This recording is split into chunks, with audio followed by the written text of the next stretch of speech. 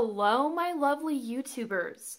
So it's been a little bit of a while. I have been really busy with my raised beds and my garden. I just put all of my tomatoes out. I also did some landscaping, pulled out some old bushes that were just an eyesore to me and put in some new things that I'm pretty excited about, and some things that died and I had to replace. So I'm still learning what plants do well in my sort of landscape. I've only been living in this house for 3 years, so it's a little bit of an adjustment period trying to find things that work and things that don't work.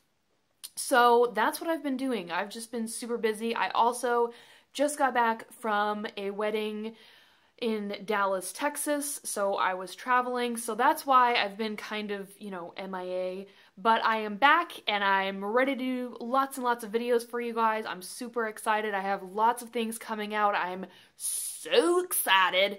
I want to show you something that I got in Dallas in this video. I also have a couple of updates, some good updates and some bad updates. So maybe we should start with the bad news first and move to the good news. Okay, so bad news first, and it's really, really bad news. I don't even want to show you guys because it's just so ugly. This is one of my Noid Phalaenopsis that I picked up off the clearance rack, and it's just so sad looking. It has this one bud that is open, as you can see, and then 2 other buds getting ready to open, but it actually blasted the 2 on the end here. And I feel like the spike is half the size that it was when I first bought it. So I'm sure it has to do with the fertilizing aspect. I haven't been fertilizing this orchid, and also to do with temperature and all of that, fun stuff. But really, why even try then? Why? Why even throw out a spike? Like, just don't put out a spike unless you're gonna put out something that's like worthwhile. It's so just... And I don't even like Phalaenopsis, so when I get a Phalaenopsis that's like bleh, and throws out like this kind of bullshit, then I get really angry because, I don't like keeping orchids that don't pull their weight, because I put forth effort, so you should put forth some effort. You know what I'm saying? Like, it's like when you work really hard on something and then it just, here you go, here's these 3 buds that I put out for you. Like, no, don't even try. Don't even try. So I'm probably going to cut this thing off because it's ugly. I'm sorry. I'm sorry. I'm sorry. Like, I try to find beauty in everything, but this is sad. This is pathetic. I don't even know what to do with this. So, and because Phalaenopsis blooms last so long, I'd have to stare at this for the next month. And just every time I look at it, I would be like, why did you even try? Next update that I have for you guys is like sort of a step up. I've been told that this is Dendrobium delicatum, I'm not sure. And the tag says Dendrobium Kingianum, so your guess is as good as mine. It does look a lot like the delicatum, so I don't know. I don't know who to trust. Do I trust the tag or do I trust, some random person on the internet? But this is Dendrobium something. I mean, it's some sort of Dendrobium. I was told that if it has a spicy fragrance, that it's delicatum, and if it has a sweet-smelling fragrance, like Kingianum, then it's a Kingianum. I don't know, you guys can make your own opinions. That is the flowers right there. It's super, super pretty, and I just touched a whole bunch of happy sap. Ooh, it's so sticky. But anyways, this is Dendrobium something or other, and it's a first bloom off of this Kiki that I got. And whether it's a Kingianum or a delicatum, I will love it regardless. Has a really sweet smelling rose fragrance. I've smelled spicy fragrances like on my Laturia type Dendrobiums, but this definitely has a sweet smelling fragrance. So I'm thinking that the tag is right and it's a Kingianum, but I'm not a Dendrobium expert. So comment down below, let me know what you guys think. I'll probably have this as the picture so you guys can, you know, see it better because I'm, you know, shaking it all over the place. Next thing that I have to show you guys is the orchid that I purchased from Big Leaf Orchids in Dallas, Texas. It's just outside of Dallas. I was there for a wedding and I was like, oh, maybe there's an orchid nursery nearby. And I've heard of Big Leaf Orchids, but I thought it was like an actual nursery. Turns out it is a hobby grower who sells his orchids, his excess ones, to sort of pay for his addiction. A man after my own heart.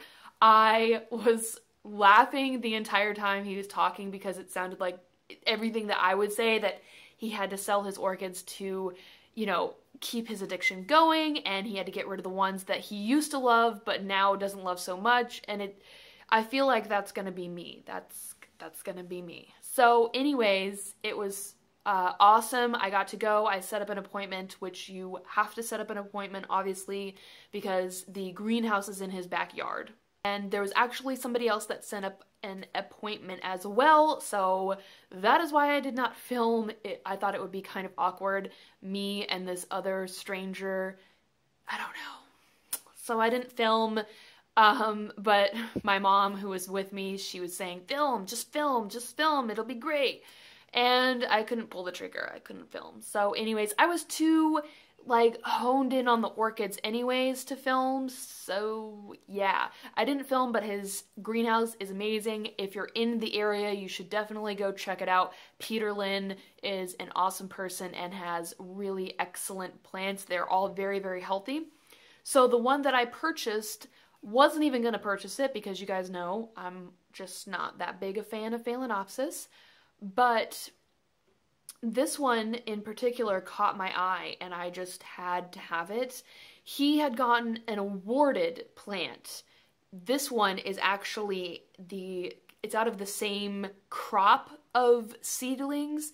So it's a seedling grown plant, meaning it's probably not going to look anything like the awarded plant, but that's okay. You know, I like Christmas surprises, love surprises. So hopefully this one will be as good, maybe better. Maybe better, I hope so. But either way, it has a citrus fragrance. All of the seedlings did. So the ones that were blooming had a citrus fragrance, and his awarded plant had a citrus fragrance. So this is the one that I picked up. It is Pilo's Green Gelb. And it's so cute. He names almost all of his orchids after his little Pomeranian, whose name is Pilo. So I thought that was really adorable.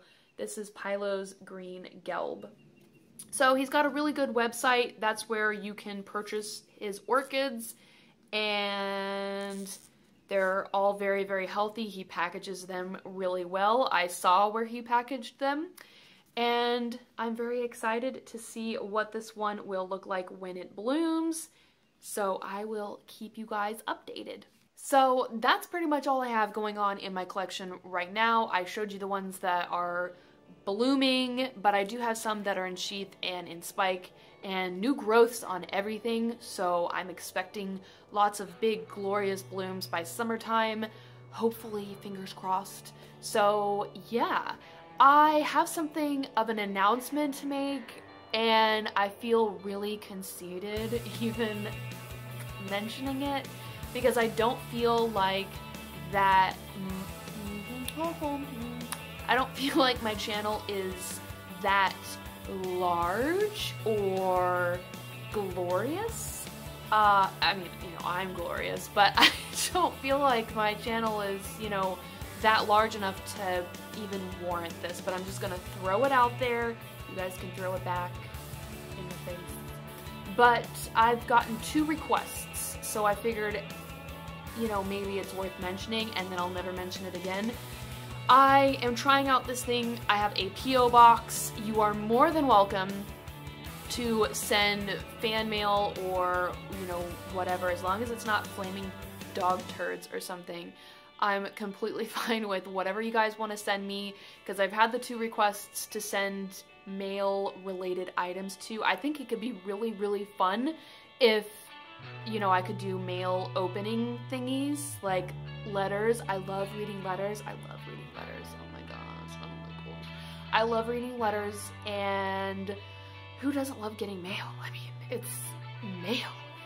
I am just gonna try it out for 3 months because I don't want to be conceited and, you know, purchase the whole year and then not get anything, and, you know, cobwebs and, you know, dust collecting in there. So I'm just doing the 3-month thing, and if it works, then that's great, and if it doesn't, you know, it doesn't work, you know? So I'm getting the 2 fan-related items, but if I get more, I'll keep it for longer. I will put the address in the description section of this video if you guys want to send things. So yeah, there's that.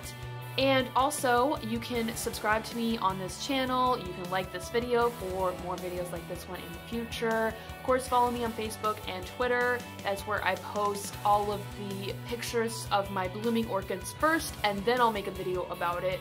I just want to say I love you guys very much, and to make a long story short,